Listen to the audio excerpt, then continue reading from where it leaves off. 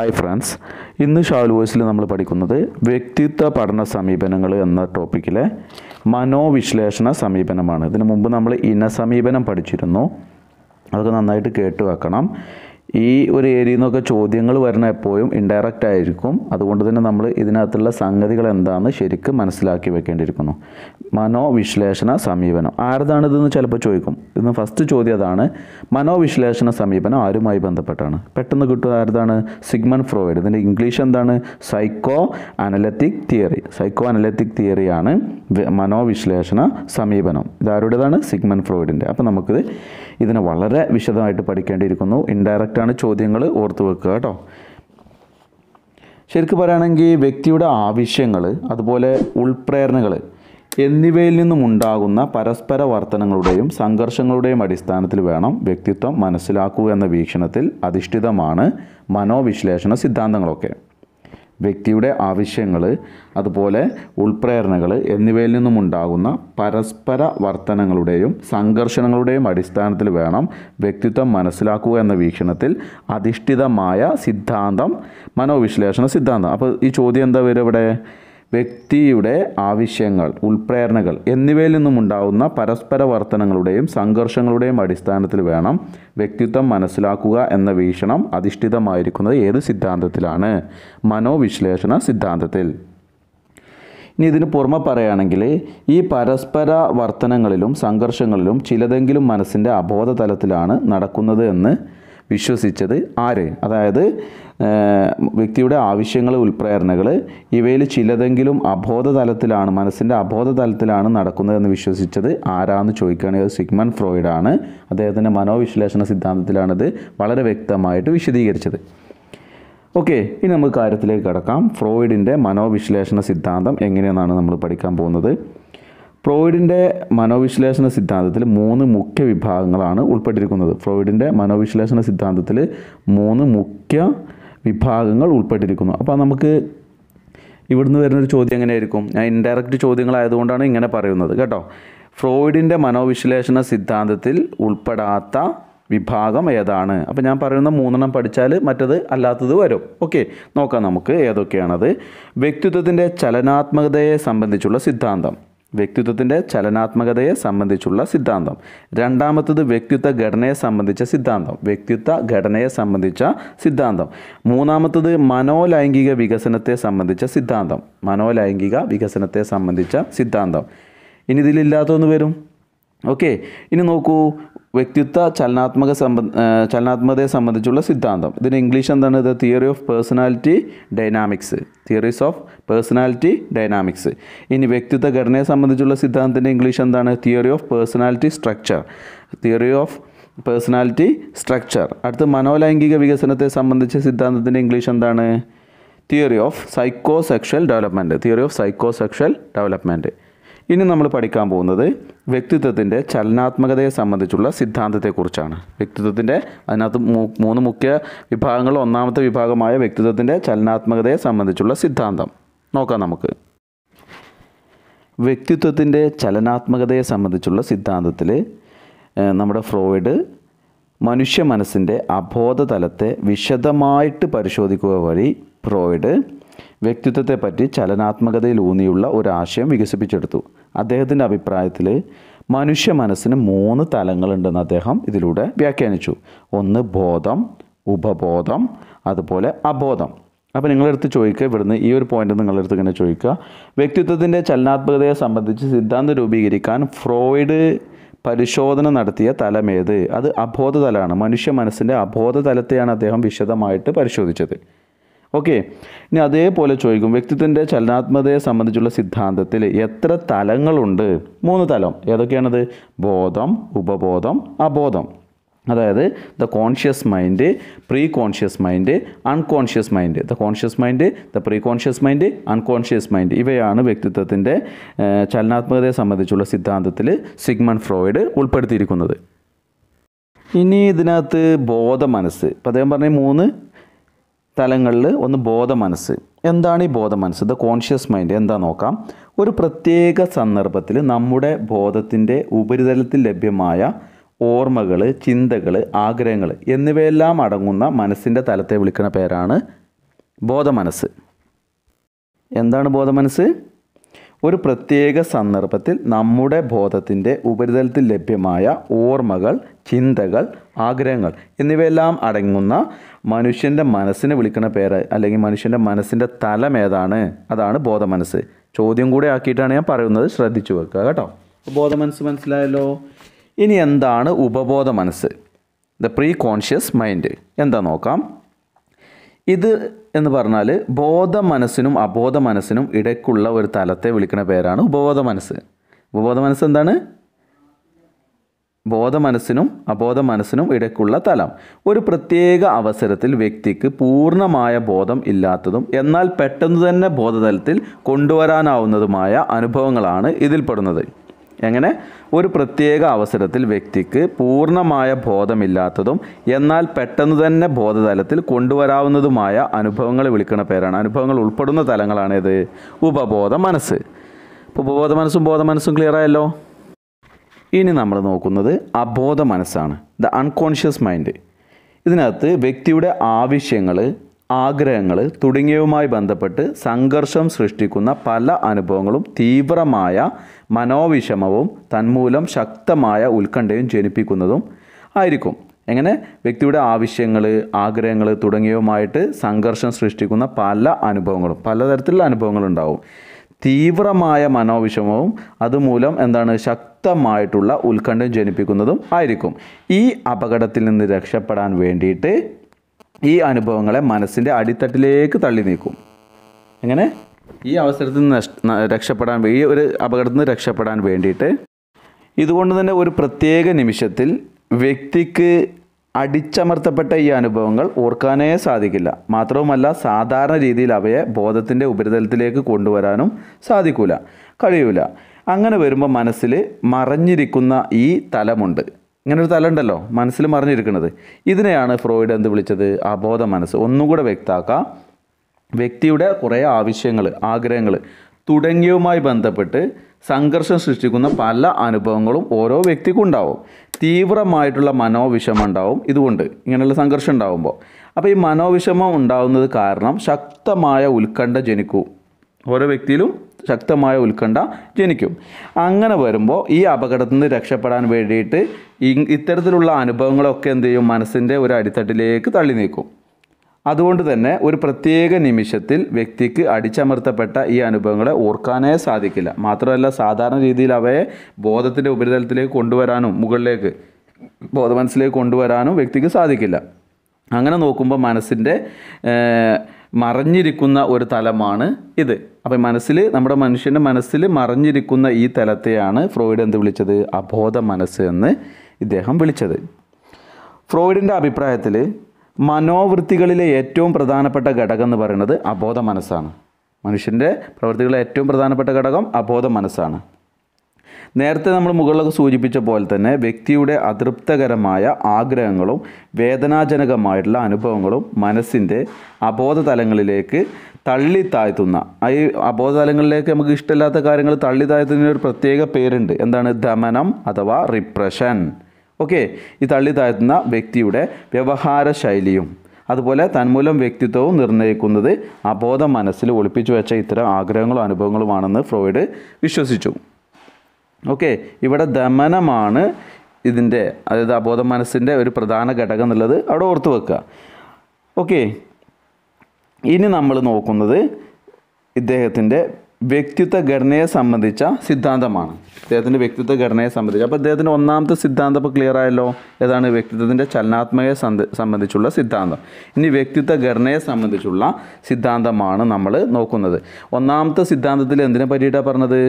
ബോധം, ഉപബോധം, അബോധം എന്നീ മനസ്സുകളെ കുറിച്ചിട്ടാണ് പറഞ്ഞത്. ഇനി രണ്ടാമത്തെ വ്യക്തിത്വ ഘടനയെ സംബന്ധിച്ചുള്ള സിദ്ധാന്തത്തിൽ ഇത്, ഈഗോ, സൂപ്പർ ഈഗോ ഇവയെക്കുറിച്ചിട്ടുള്ള വിവരണങ്ങളാണ് നൽകുന്നത്. ഇതും എപ്പോഴും ഇൻഡയറക്റ്റാണ് ചോദ്യം വരിക എന്നുള്ളത് ഓർത്ത് വെക്കുക.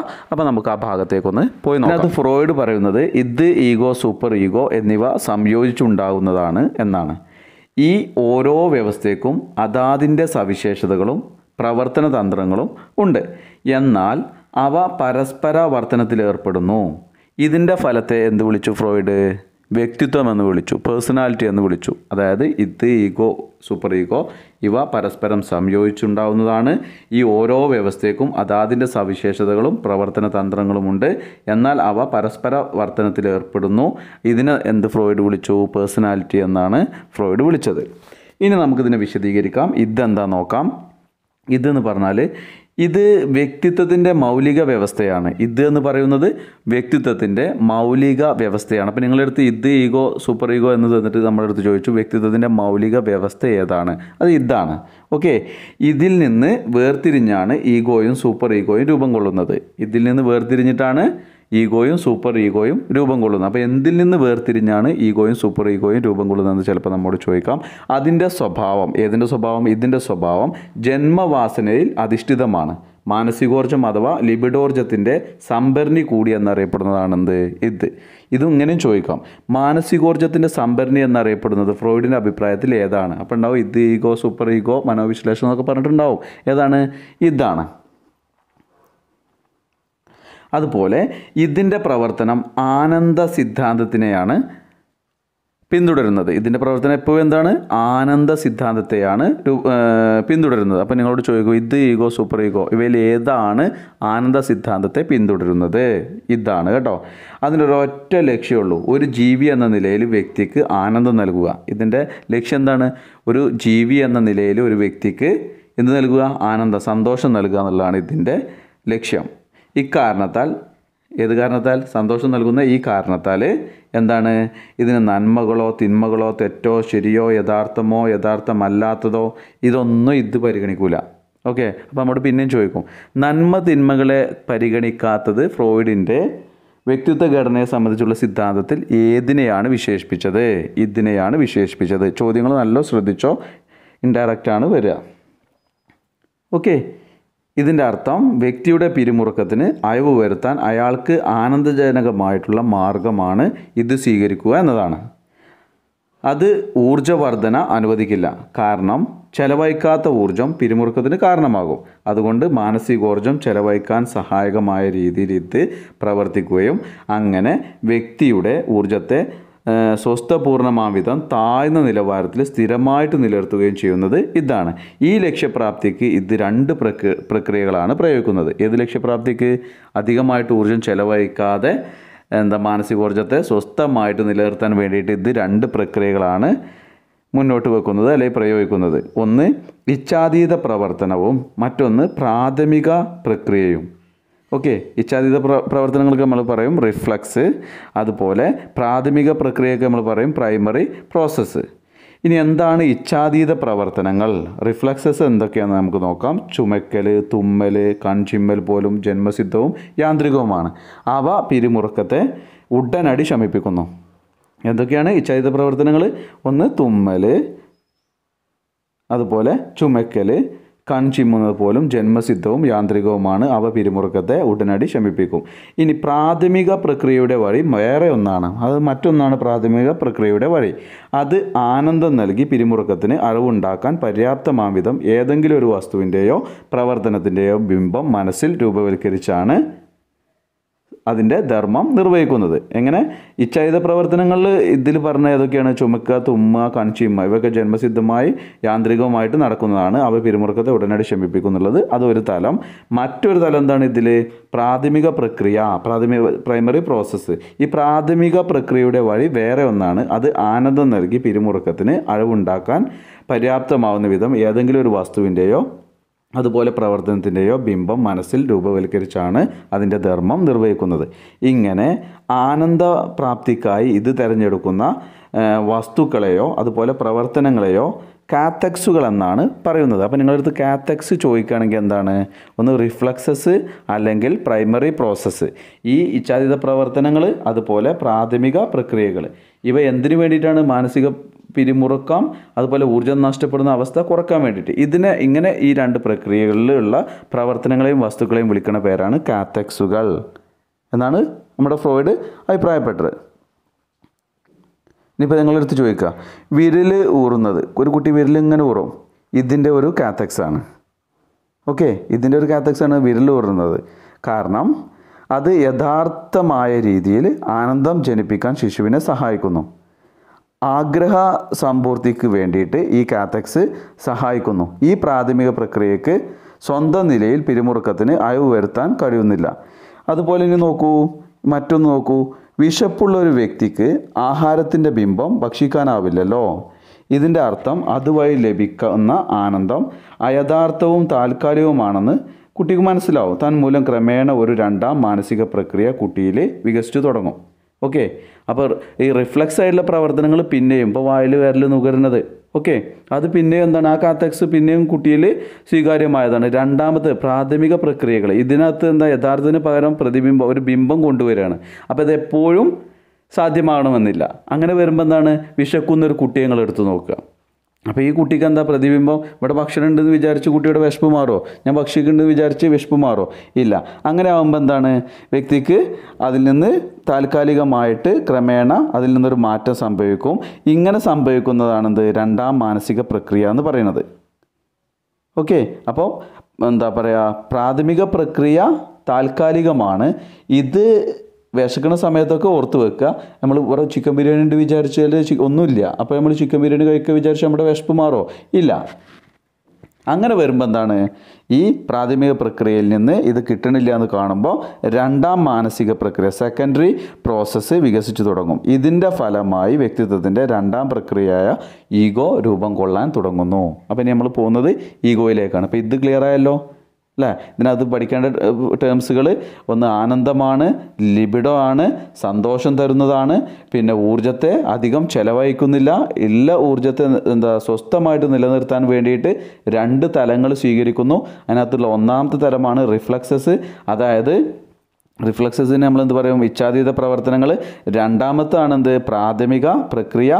ഈ പ്രാഥമിക പ്രക്രിയ എന്ന് പറഞ്ഞു കഴിഞ്ഞാൽ പ്രൈമറി പ്രോസസ്സ് എന്ന് പറഞ്ഞാൽ എന്താ, പ്രതിബിംബത്തെ, ഒരു ബിംബത്തെ മുന്നിലേക്ക് മനസ്സിലേക്ക് കൊണ്ടുവരിക എന്നുള്ളതാണ്. പക്ഷെ അത് എപ്പോഴും സ്വീകാര്യമല്ല. അതുകൊണ്ട് തന്നെ എന്താ, ഇവയിൽ രണ്ടിലുള്ള പ്രവർത്തനങ്ങളെയും ബിംബങ്ങളെയും ഒക്കെ നമ്മൾ വിളിക്കുന്ന പേരാണ് കാത്തക്സുകൾ.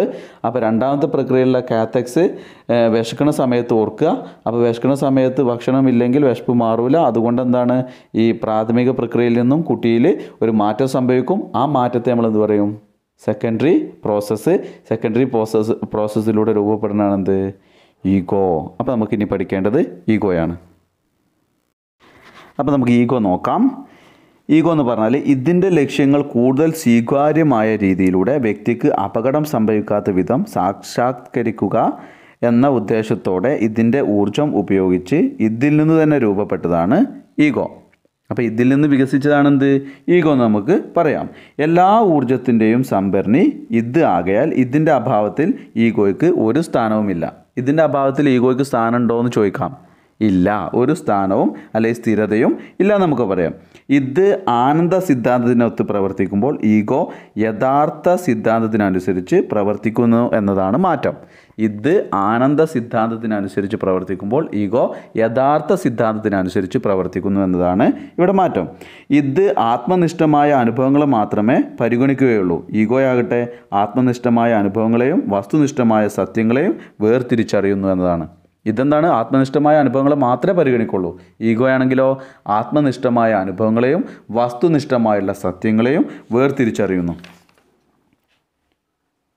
ഈഗോ പ്രവർത്തിക്കുന്നത് രണ്ടാം പ്രക്രിയ, സെക്കൻഡറി പ്രോസസ്സ് ഉപയോഗിച്ചിട്ടാണ്. ഓക്കെ, നേരത്തെ ഞാൻ പറഞ്ഞല്ലോ ഈഗോയിലേക്ക് എത്തിയത് പ്രൈമറി പ്രോസസ്സും അല്ലെങ്കിൽ റിഫ്ലക്സസും ഉപയോഗിച്ചിട്ടല്ല. ഈഗോ പ്രവർത്തിക്കുന്നത് രണ്ടാം പ്രക്രിയ ഉപയോഗിച്ചിട്ടാണ് പ്രവർത്തിക്കുന്നത്. അതാണ് ഇവിടെ ഉപയോഗിക്കുന്നത്. ഈ പ്രക്രിയ യഥാർത്ഥത്തിൽ അധിഷ്ഠിതമായ ചിന്തകളാണ്. ഏത് പ്രക്രിയ, സെക്കൻഡറി പ്രോസസ്സ് യഥാർത്ഥത്തിൽ അധിഷ്ഠിതമായിട്ടുള്ള ചിന്തകളാണ്. ആനന്ദ സിദ്ധാന്തത്തിന് ഒരു അനുഭവം വേദനാജനകമോ ആനന്ദജനകമോ എന്ന് നോക്കിയാൽ മാത്രമാണ് താല്പര്യം. ഓക്കെ, അത് മാത്രമേ ഉള്ളൂ. യഥാർത്ഥ സിദ്ധാന്തമാകട്ടെ ഒരനുഭവം ശരിയോ തെറ്റോ എന്നും അതുപോലെ അതിന് ബാഹ്യമായ അസ്തിത്വം ഉണ്ടോ ഇല്ലയോ എന്നും പരിഗണിച്ചിട്ടാണ് നടക്കുക. ഈഗോ യഥാർത്ഥ സിദ്ധാന്തം കണക്കിലെടുത്ത് ആവശ്യം തൃപ്തമാക്കാൻ പറ്റിയ തന്ത്രം ആവിഷ്കരിച്ച് നടപ്പിലാക്കുന്നു.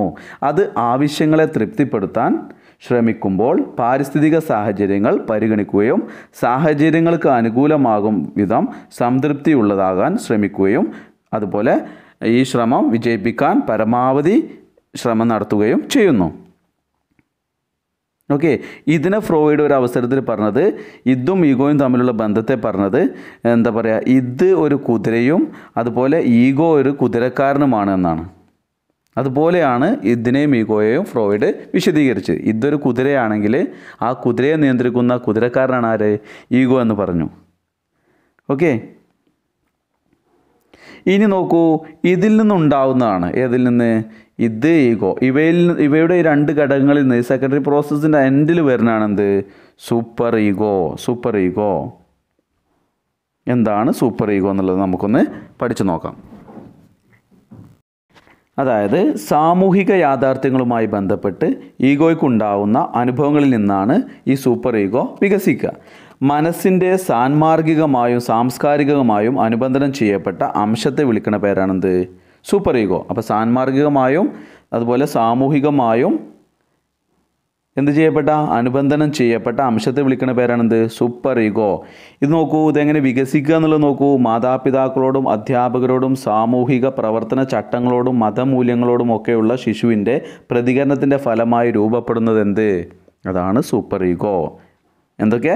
മാതാപിതാക്കളോടും അധ്യാപകരോടും സാമൂഹിക പ്രവർത്തന ചട്ടങ്ങളോടും മതമൂല്യങ്ങളോടും ഒക്കെയുള്ള ശിശുവിൻ്റെ പ്രതികരണത്തിൻ്റെ ഫലമായാണ് ഈ സൂപ്പർ ഈഗോ വികസിക്കുന്നത്. അത് വ്യക്തിയുടെ വ്യക്തിത്വത്തിൻ്റെ സാൻമാർഗിക സാമൂഹിക വലിയ സ്ഥാനമെന്ന പേരിലും അറിയപ്പെടുന്നു. സാമൂഹിക സാംസ്കാരിക സാൻമാർഗിക വലിയ സ്ഥാനം എന്ന പേരിൽ അറിയപ്പെടുന്നത് സൂപ്പർ ഈഗോയാണ്. അത് യഥാർത്ഥത്തിന് പകരം ആദർശത്തെ പ്രതിനിധാനം ചെയ്യുന്നു. അത് ആനന്ദമല്ല, മറിച്ച് എന്താണ്? പൂർണ്ണതയാണ് ഉൾക്കൊള്ളുന്നത്. എപ്പോഴും സന്തോഷമല്ല ഉൾക്കൊള്ളുന്നത്, അതിൻ്റെ അപ്പുറത്തേക്ക് പൂർണ്ണതയാണ് എന്ത്? സൂപ്പർ ഈഗോ ഉൾക്കൊള്ളുന്നത്.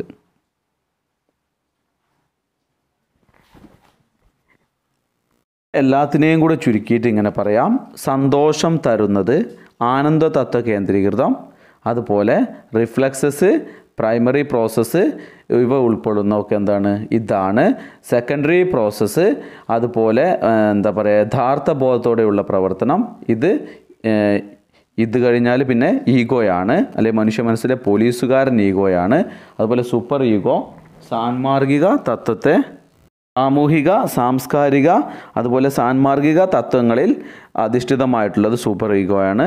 അതുപോലെ മാതാപിതാക്കളിൽ നിന്നും അതുപോലെ മതമൂല്യങ്ങളിൽ നിന്നൊക്കെ ലഭിക്കുന്നതാണ് സൂപ്പർ ഈഗോ.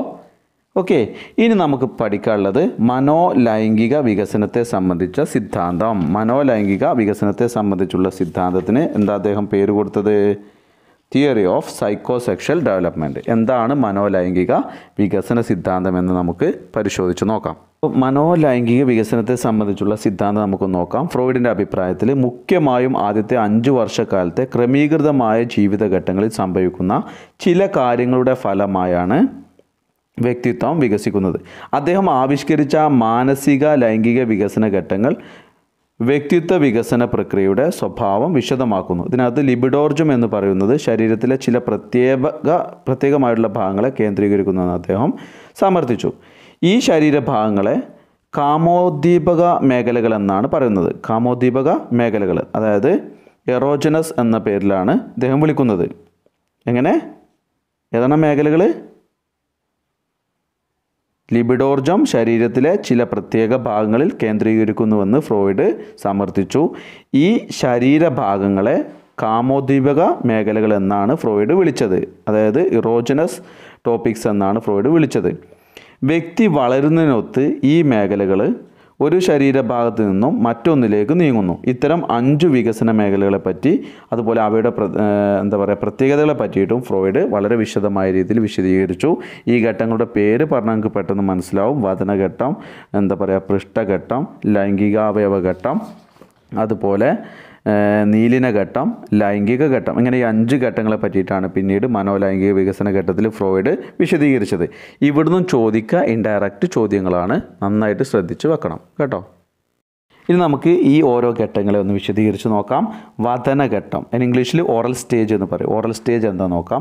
ഇത് ജീവിതത്തിലെ ആദ്യ വർഷം, അതായത് നമ്മൾ ജീവിതം തുടങ്ങിയിട്ട് 1ാമത്തെ വർഷമാണ് വദനഘട്ടം. വായാണ് അപ്പോഴത്തെ ഉദ്ദീപക മേഖല എന്ന് പറയുന്നത്. അതിനാൽ വായുമായി ബന്ധപ്പെട്ട ഏതൊരു പ്രവൃത്തിയും ശിശുവിന് ആനന്ദജനകമായിരിക്കും. ഓക്കെ, അപ്പോൾ നിങ്ങളോട് ചോദിക്കും വായ ഏറ്റവും പ്രധാനമായിട്ട് കുട്ടി കാണുന്ന ഘട്ടം ഏതാണ്? അതാണ് വദനഘട്ടം, ഓറൽ സ്റ്റേജ്. ഓക്കെ, ഊറിയാണ് ആ ഘട്ടത്തിൽ ആനന്ദം അനുഭവിക്കുന്നത്. വായിലിങ്ങനെ വിരലിട്ട് ഊറൂലേ, ഊറിയാണ് ആ ഘട്ടത്തിൽ ആനന്ദം അനുഭവിക്കുന്നത്. പിൽക്കാലത്ത് പല്ലുകൾ മുളക്കുമ്പോൾ കടിച്ചും ഈ കുട്ടികൾ എന്ത് ചെയ്യും? ആനന്ദം അനുഭവിക്കും. അതാണ് വദനഘട്ടത്തിൻ്റെ പ്രത്യേകത.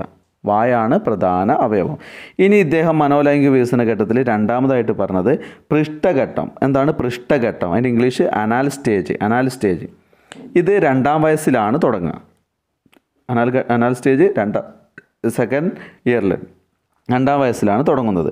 മലദ്വാരമാണ് ഈ ഘട്ടത്തിലെ ഉദ്ദീപക മേഖല. ഈ ഘട്ടത്തിൽ വിസർജ്യം പിടിച്ചുവെച്ചും പുറത്തേക്ക് തള്ളിയും ഉണ്ടാകുന്ന സമ്മർദ്ദത്തിലൂടെയാണ് ആനന്ദം നേടുന്നത്. നിങ്ങൾ കണ്ടിട്ടുണ്ടോ കുട്ടികൾ മൂത്രമൊഴിക്കുന്നത്? ചെറിയ കുഞ്ഞുങ്ങൾ മൂത്രമൊഴിക്കുന്നത് കുറച്ച് ഒഴിക്കും, പിന്നെ പിടിച്ചു വെക്കും, അങ്ങനെ ഒന്ന് നമ്മൾ ശ്രദ്ധിച്ചാൽ മതി. ആ ഘട്ടത്തിന് പറഞ്ഞ പേരാണ് പൃഷ്ഠഘട്ടം, അനാൽ സ്റ്റേജ്. 2ാമത്തെ വയസ്സിലാണ്, മലദ്വാരമാണ് ഈ ഘട്ടത്തിൽ ഉദ്ദീപക മേഖല എന്ന് പറഞ്ഞത്. 3ാമത്തേതാണ് ലൈംഗികാവയവ ഘട്ടം. ഇത് വളരെ പ്രധാനപ്പെട്ട ഒരു ഘട്ടമാണ്. ലൈംഗികാവയവ ഘട്ടം പാലിക് സ്റ്റേജ് എന്നുള്ള പേരിലാണ് അറിയപ്പെടുക. പാലിക് സ്റ്റേജിൽ എന്തൊക്കെയാണ് നോക്കാം. ഇത് 3ാം വയസ്സിലാണ് തുടങ്ങുന്നത്. 5 വയസ്സ് വരെ, 5 വയസ്സിൻ്റെ ഒടുവിൽ വരെ ഇത് നീണ്ടു നിൽക്കുന്നു എന്നതാണ് പ്രത്യേകത. ഈ ഘട്ടത്തിൽ ആനന്ദാനുഭൂതികൾ അനുഭവിക്കുന്നത് ലൈംഗികാവയവങ്ങളുടെ സ്പർശനത്തിലൂടെയാണ്. കുട്ടികളിൽ ലൈംഗികതയെ പറ്റിയുള്ള ബോധം ജനിക്കാൻ തുടങ്ങുന്നത് ഈ ഘട്ടത്തിലാണ്. അവർ എതിർലിംഗത്തിൽപ്പെട്ട രക്ഷിതാവിനോട് വൈകാരിക താല്പര്യം പ്രകടിപ്പിച്ചു തുടങ്ങും. ഓക്കെ, ലൈംഗികാവയവ ഘട്ടത്തിൽ ആൺകുട്ടികളിൽ അമ്മയോടുള്ള ലൈംഗിക താല്പര്യത്തിൻ്റെ രൂപത്തിന് നമ്മൾ എന്ത് പറയും? ഈഡിപ്പസ് കോംപ്ലക്സ് എന്ന് പറയും. ആൺകുട്ടികൾക്ക് അമ്മയോടുള്ള ലൈംഗിക താല്പര്യത്തിൻ്റെ രൂപത്തിന് ഈഡിപ്പസ് കോംപ്ലക്സ് എന്നും, പെൺകുട്ടികൾക്ക് അച്ഛന്മാരോടുള്ള ആഭിമുഖ്യത്തിൻ്റെ രൂപത്തിലുള്ളതിനെ നമ്മൾ ഇലക്ട്രോ കോംപ്ലക്സ് എന്നും പറയും. അപ്പോൾ ഈഡിപ്പസ് കോംപ്ലക്സ്, ഇലക്ട്രോ കോംപ്ലക്സും ചോദിക്കുന്നതാണ്. ഇത് ഈ ഒരു ഘട്ടത്തിൽ നിന്നാണ് വരുന്നത്. ആ ഘട്ടമാണ് ലൈംഗികാവയവ ഘട്ടം. 3 മുതൽ 5 വയസ്സിൻ്റെ അവസാനം വരെയാണ് ഈ ഘട്ടത്തിൻ്റെ പ്രാധാന്യമുള്ളത്. ഓക്കെ, ഈ കോംപ്ലക്സുകൾ ഉയർന്ന മാനസിക സംഘർഷത്തിന് വിജയകരമായ പരിഹാരം കാണുക എന്നാണ് ആരോഗ്യകരമായ വ്യക്തിവികസനത്തിൻ്റെ നിർണായക പങ്കുവഹിക്കുന്നതായിട്ട് ഫ്രോയിഡ് സമർത്ഥിച്ചത്. ഇനി അടുത്തൊരു ഘട്ടമാണ് നീലിന ഘട്ടം, ലേറ്റൻസി സ്റ്റേജ്. എന്താണ് നീലിന ഘട്ടം? നമുക്ക് നോക്കാം. ഈ ഘട്ടം 5ാം വയസ്സിൽ, അതായത് 5 വയസ്സാവനോട് കൂടിയിട്ട് തുടങ്ങിയിട്ട് പിന്നെ ലൈംഗികാരംഭത്തിൻ്റെ കാലം വരെ നിലനിൽക്കും. ഓക്കെ, ഏത് ഘട്ടം? നീലിന ഘട്ടം. 5ാം വയസ്സിൻ്റെ അവസാനത്തോടുകൂടി 5ാം വയസ്സിലൊക്കെ ചില കുട്ടികൾക്ക് തുടങ്ങിയിട്ട് അതുപോലെ ലൈംഗികാരംഭത്തിൻ്റെ കാലം വരെ നിലനിൽക്കുന്ന ഘട്ടമാണ് നീലിന ഘട്ടം. ഓക്കെ, കുട്ടിക്ക് സ്വന്തം ശരീരത്തെക്കുറിച്ചുള്ള പ്രത്യേക പരിഗണന കുറയും. ഉദ്ദീപക മേഖല ഒളിഞ്ഞിരിക്കുകയാണെന്ന് തോന്നും. കുട്ടി സ്വലിംഗത്തിൽപ്പെട്ട സമവയസ്കരുമായിട്ടൊക്കെ കളിയിൽ ഏർപ്പെടാൻ തുടങ്ങുന്നത് ഈ നീലിന ഘട്ടത്തിലാണ്. അപ്പോൾ നിങ്ങളോട് ചോദിക്കും, കുട്ടി സ്വന്തം, അതായത് ആൺകുട്ടികളുടെ കൂടെ കളിയൊക്കെ തുടങ്ങുന്നത്, പെൺകുട്ടികളുടെ കൂടെയൊക്കെ കളി തുടങ്ങുന്നത്, അതുപോലെ ലജ്ജ ഇല്ലാണ്ടാവുന്നത്, ഇതൊക്കെ ഏത് ഘട്ടത്തിലാണെന്ന് ചോദിക്കുകയാണെങ്കിൽ നീലിന ഘട്ടത്തിലാണ് കുട്ടിയിൽ കൂടുതലായിട്ട് കാണുന്നത്. അടുത്തതാണ് ലൈംഗിക ഘട്ടം, ജെനിറ്റൽ സ്റ്റേജ്. അപ്പോൾ നീലിന ഘട്ടത്തിൻ്റെ ഇംഗ്ലീഷ് ലേറ്റൻസി സ്റ്റേജ്. ഇനി ലൈംഗിക ഘട്ടമാണ് നമ്മൾ പറയുന്നത്. ഇത് കൗമാരകാലം തൊട്ട്, അതായത് കൗമാരം തൊട്ട് പ്രായപൂർത്തിയാവുന്നത് വരെയുള്ള ഘട്ടമാണ് ലൈംഗിക ഘട്ടം. ലൈംഗികാരംഭകാലത്തും കൗമാരകാലത്തും സംഭവിക്കുന്ന ശാരീരിക മാറ്റങ്ങളാണ് ഈ ഘട്ടത്തിൻ്റെ പ്രധാന പ്രത്യേകത. ശരീരത്തിനുണ്ടാവുന്ന ലൈംഗികവും രസതന്ത്രവുമായിട്ടുള്ള മാറ്റങ്ങളാണ് അന്യലിംഗ താല്പര്യം വളരുന്നത്. അതുകൊണ്ട് തന്നെ തന്മൂലം എതിർലിംഗത്തിൽപ്പെട്ട പങ്കാളിയോടുള്ള ലൈംഗിക ബന്ധത്തിലൂടെയാണ് ഈ ഘട്ടത്തിൽ സംതൃപ്തി ലഭിക്കുന്നതെന്ന് നമുക്ക് വിലയിരുത്താൻ പറ്റും. ഓക്കെ, ഒരു ഘട്ടത്തിൽ വെച്ച് വികസന പുരോഗതി നിലക്കുന്ന പ്രതിഭാസത്തെ വിളിക്കുന്ന പേരാണ് നിശ്ചലനം. ഇത് വളരെ പ്രധാനപ്പെട്ടാണ്. എല്ലാ ഘട്ടത്തിലൂടെയും കുട്ടിക്ക് നല്ല പ്രാക്ടീസ് കിട്ടി, കുട്ടിക്ക് അതിൻ്റേതായ രീതിയിൽ വളർച്ചയും കാര്യങ്ങളും കിട്ടിയിട്ടില്ലെങ്കിൽ ഇത് പലപ്പോഴും കുട്ടികളിൽ മാനസിക സംഘർഷങ്ങളും അതുപോലെ പിരിമുറുക്കവും സൃഷ്ടിക്കുന്നതിന് ഒരുപാട് കാരണങ്ങളാവുമെന്നാണ് ഫ്രോയിഡ് അഭിപ്രായപ്പെട്ടത്. അപ്പോൾ എന്താണ് ഫിക്സേഷൻ എന്ന് ചോദിക്കുകയാണെങ്കിൽ, ഒരു ഘട്ടത്തിൽ വെച്ച് വികസന പുരോഗതി നിലക്കുന്ന പ്രതിഭാസമായ പ്രവർത്തനം അല്ലെങ്കിൽ ആ നിശ്ചലനത്തിനെ വിളിക്കുന്ന പേരാണ് ഫിക്സേഷൻ എന്ന് പറയുന്നത്. ഇത് വളരെ പ്രധാനപ്പെട്ടാണ്. ഒരു പ്രത്യേക കാലഘട്ടത്തിൽ പ്രവേശിച്ചു കഴിഞ്ഞ ശേഷം ഒരു മുൻഘട്ടത്തിൻ്റെ കാത്തക്സുകളുമായി മാറ്റമില്ലാത്ത വിധത്തിൽ ദൃഢബന്ധം സ്ഥാപിക്കുന്ന പ്രക്രിയയാണെന്ത് ഈ നിശ്ചലനം. ഇങ്ങനെ വരാതെ നമ്മൾ എപ്പോഴും ശ്രദ്ധിക്കേണ്ടതുണ്ട്. ഈ പ്രതിഭാസം മൂലം ഒരു വ്യക്തി അപക്വത പ്രദർശിപ്പിച്ചേക്കാം. ഇതിൻ്റെ ഫലം എന്തായിരിക്കും? പ്രായപൂർത്തിയായ വ്യക്തികൾ പോലും മുൻഘട്ടങ്ങൾക്ക് അനുയോജ്യമായ വ്യവഹാരങ്ങളിൽ എന്താ പറയുക അമിതമായി ഏർപ്പെടും. കാരണം വായിൽ വിരലിടും ചെറിയ കുട്ടികൾ. ഓക്കെ, അതുപോലെ മൂത്രം പിടിച്ചു വെക്കും. അങ്ങനെ പല കാര്യങ്ങളും ഉണ്ടാവും. ഓക്കെ, ഉദാഹരണമായി വദനഘട്ടത്തിൽ ഉറച്ചുപോയ വ്യക്തി ഭക്ഷണം കഴിക്കുക, വെള്ളം കുടിക്കുക, പുകവലിക്കുക തുടങ്ങിയ പ്രവർത്തനത്തിലാവും സംതൃപ്തി കണ്ടെത്തുക. അതിൽ മാത്രമായിട്ട് ഒതുങ്ങും. ഏത് ഘട്ടത്തിലായാലും നിശ്ചലനം സംഭവിച്ചാൽ ജീവിതത്തിൽ സമായോജന പ്രശ്നങ്ങളുണ്ടാകും. അത് ശരിയായ വിധത്തിൽ വ്യക്തിവികാസത്തെ ദോഷമായി ബാധിക്കും എന്നുള്ളത് കൂടെ അറിയാം. എനിവേ, അപ്പോൾ ഈ ഘട്ടങ്ങളിൽ നിന്ന് വരുന്ന ചോദ്യങ്ങളൊക്കെ ശരിക്കും ശ്രദ്ധിക്കുക. ഞാൻ കുറച്ച് സ്പീഡ് കൂടിയോന്ന് എനിക്കറിയില്ല. എന്തായാലും 2-3 തവണയൊക്കെ കേട്ട് മനസ്സിലാക്കി വെക്കുക. Thank you. വീണ്ടും പറയുന്നു, ഇൻഡയറക്റ്റ് ചോദ്യങ്ങളാണ്, അതിനാണ് ഇത് ഇത്ര വിശദമായിട്ട് പറഞ്ഞത്.